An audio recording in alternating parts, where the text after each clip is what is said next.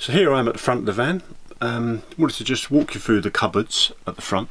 So over here we have these kind of cut out cupboards here. They're okay. I think they're a bit, I don't really know what you keep in there. We've just got, well, kitchen roll in a moment, but there's also, as you can see, there's speakers here. What you need to be a bit careful of is the wires behind the speakers. They're in there, so you need to be careful when you're pushing stuff in, because you could easily, I think, disconnect those bit cables.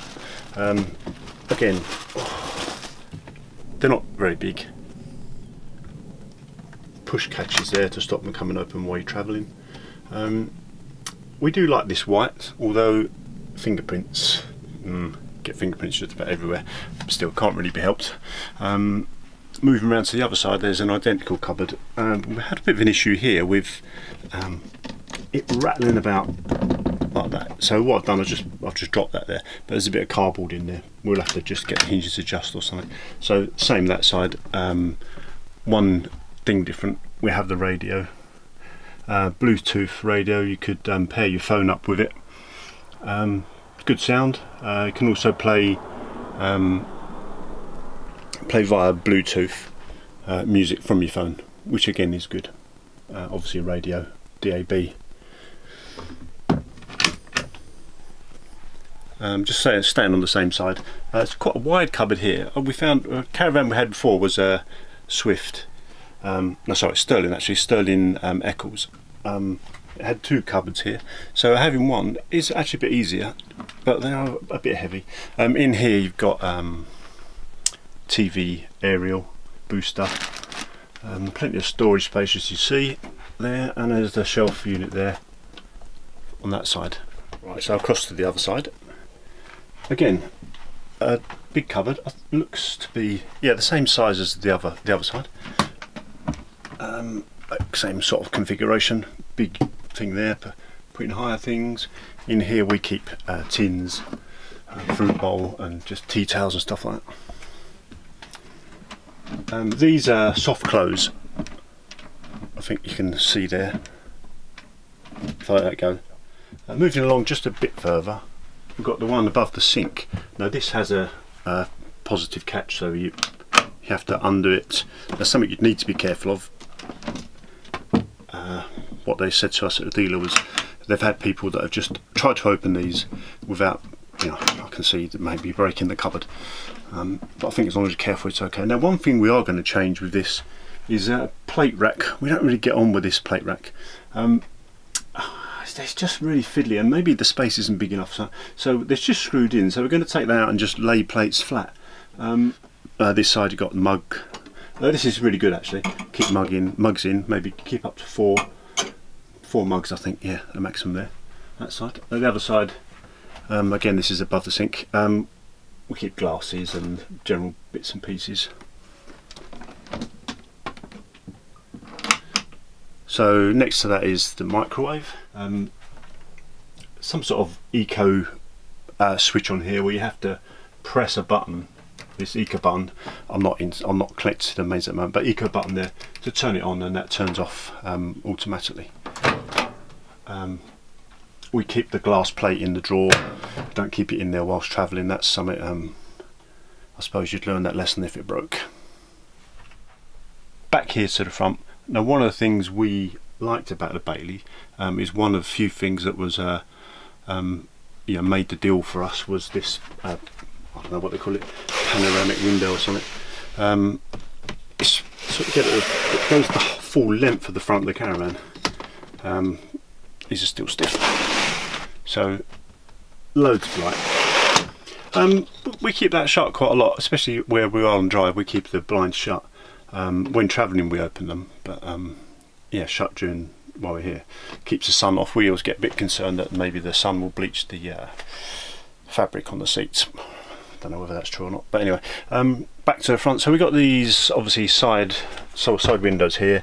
Down here, little pockets where you can put things like iPads, iPhones, or Android devices, obviously, because these lights, the front two lights have USB connectors. So if you plug it in there, you can tuck the the phone in here, which is good. They're velcroed on.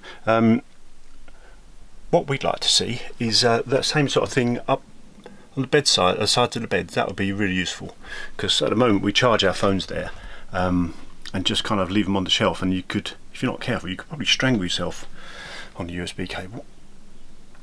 Maybe not. So as I just mentioned, there is a twin axle Caravan, which gives you a bit of extra length. And what Bailey have done with this model is there's no front locker. A lot of people don't like that. Where am I going to put my gas bottle? Where am I going to put my whatever stuff you put in the locker? Where are you going to put them? So we've kind of found different places for different things. I think you just have to think outside the box a little bit on that. Having had a front locker for, well, we've had a Caravan since 2006, so you know, quite a few years we've been caravanning. But what it does give you is longer bench seats here, because they don't have the, now I'm just being told this by a salesman, so I'm repeating what he said, they don't have the bulkhead at the front. You can take the seats all the way to the front of the Caravan. See, there's no, sometimes you get like a little shelf there. Well, we don't have a little shelf, so the seats go all the way back. So it does make them, I would guess, the length of that. So again, it's that 60cm figure that I'll probably quote quite a few times during this video. I think it gives you that much space. Again, doesn't sound a lot, but it is, I can assure you. Right, a little downside for you. Front door, as you see there, is a barn door, which is great, so you can open it halfway. Here, I won't open the door just now, but it has this fly screen here. And what's happened is, probably the second or third time we used it, this has come off the rail there, so it won't stay. It's a little tiny piece of plastic that broke. Really frustrating, and I'd imagine not easily fixed. Probably a replacement, but it's just, I don't, you know, first or second time we used it. So when it shuts, it sometimes comes out of here, and that's just going to get worse, I think, unless we get it rectified fairly soon. Right, so now a small tour of the kitchen area. A couple of plug sockets here, lights for the kitchen light there, LEDs under here and up there, and that one, it does, I think they call them airplane lights, you know, so at the bottom of the, which is very nice at night. But one of the things I will say about the lighting on this van, I think it's all personally too bright. You can dim the reading lights, but there's so many lights, and it's so, well, yeah, what can you do? I mean, you can moan about everything, I suppose, but that's just me. Audi heating controls here. This is the splashback area behind the cooker. It's very good. Easy wipe clean. Easy wipe clean blind there. It's not a pleated one. Again, we've had Caravans where they had pleated blinds there, and they do get mucky. Nice domestic style tap. Draining board, chopping board under there. Move on to the cooker. Now this is really good. I'll put an asterisk after that. This is really good here because it does extend your worktop when you're not cooking.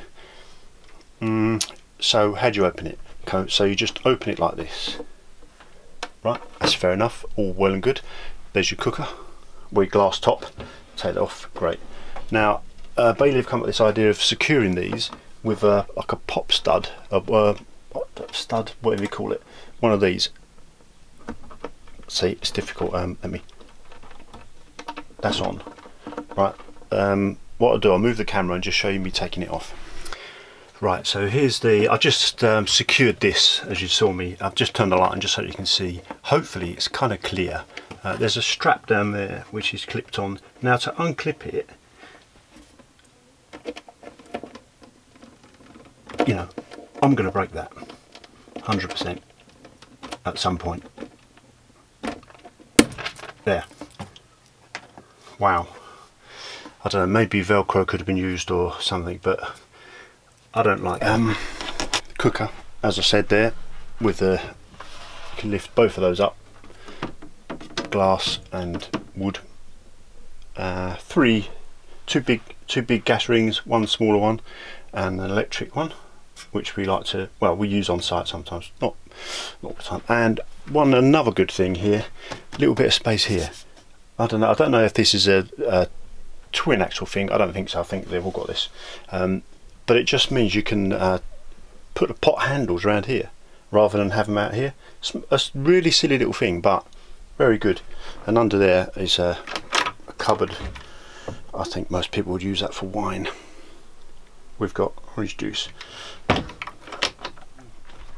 Thetford Caprice Mark III. Wow, really, one of those at last. Grill, oven. Just noticed this when we was in France last. I was reading something there and it said make sure that the heat shield is in place. I didn't know what the heat shield was. There it is. When you're using the grill, just a little, you know, does it make any difference? Maybe it does. The rest of the cooker is pretty bog standard, I'm guessing. Well, I'm not guessing, I know it is. White fronts, we like this. Some people don't. We did.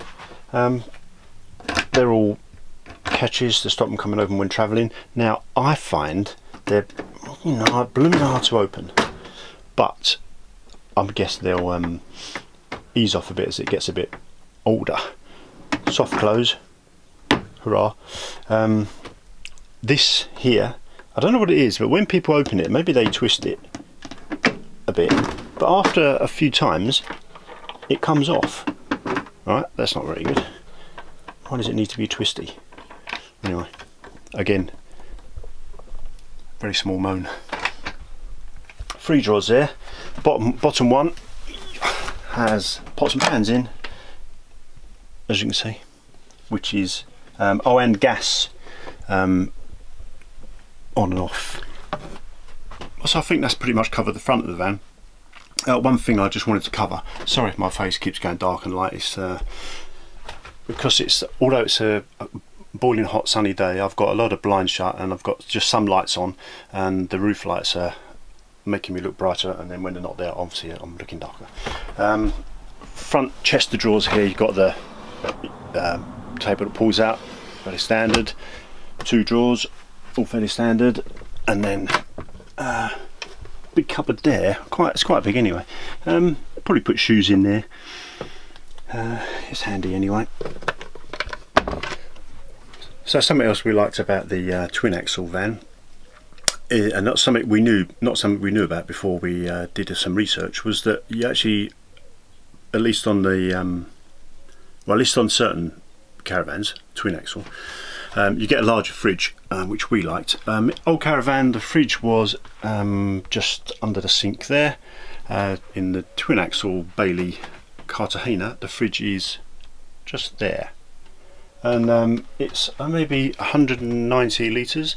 If I'm wrong, I'll put something at the bottom there. So I want a slight slope so it won't stay open. Freezer compartment at the top, big fridge at the bottom. What I'll do, I'll actually wedge this open in a second, just so I can have a good look in there. Okay, so I've managed to wedge the fridge open now. Freezer there, freezer compartment there. Ice. Fridge there. 1, 2, 3 shelves and a compartment at the bottom. I think you put vegetables in or something. But below that is the fuse box. It's kind of like a domestic one really. You've got trip switches and fuses at the bottom. At the top, cupboard at the top is going to have stuff in it, but what I wanted to show you is the solar panel connector, battery charger actually. Not forgetting smoke and carbon monoxide alarms there. So these LED lights, actually I'll just show you. So these ones don't have USB chargers, but the front ones do. They are dimmable, which I liked, I must say. So there you go, that's it on, and then don't know if it come up on, yeah, brighter. Oh, that's bright, and then dimmer. Again, like I said earlier, this Caravan is a bright Caravan with the lights, so these are, you know, in the evening we generally have these on. If you point them up there, they get a bit dimmer, but I like them. Just before we head towards the back of the van and the bed, this shelf here is big enough for a TV. We put the TV on the shelf, but I believe you could mount a wall bracket there if you wanted one. I've heard a lot of people say that they should come as standard wall brackets. I don't agree with that. I don't really want one, so if they came as standard, I'd have to take it off and fill holes anyway. So keep it as it is, in my opinion. This quite a deep cupboard here. There you go. I can't really see that, but we keep bits and bobs in there. But it's a nice curved kind of cupboard. Fits in well there. Just down there is a drawer, a cover driver with a door on it, which we could keep shoes in, or well, whatever you wanted really. I think the idea is you come in with muddy boots from your country ramble and put your walking boots in there. Don't need to get anything else muddy. And of course a black mat there for you to wipe your feet on. Carpets are removable, as with most, if not all vans. So there. Now I have a question for anybody who can answer. There's this plastic thing on the bottom, and then under that there's what I know as lino. Do I take that off or leave it on? I don't know, because we thought next time we're in the south of France, when it's really hot and we get sand everywhere, we'd maybe even leave the carpets at home. But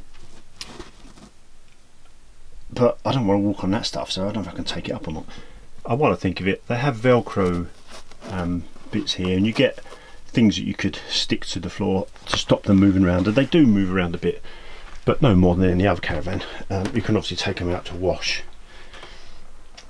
Same as these are all liftable. And up here is your battery charging. Well, I'm not an electrician, but that tells you what voltage your batteries are. You've got plug socket here for your TV and TV point there. On and off for your, that's the light switches for the front two lights. Oh, that's better. You've got to turn that on before you turn the lights on. That's your mains on switch.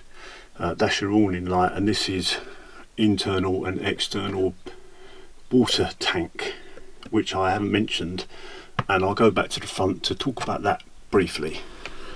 What I was actually going to show you is the water boiler and the internal tank, water tank, but they're under there, and that's full of stuff, that cupboard under there. So I don't, rather than drag it all out, I mean, it's a boiler and another water tank.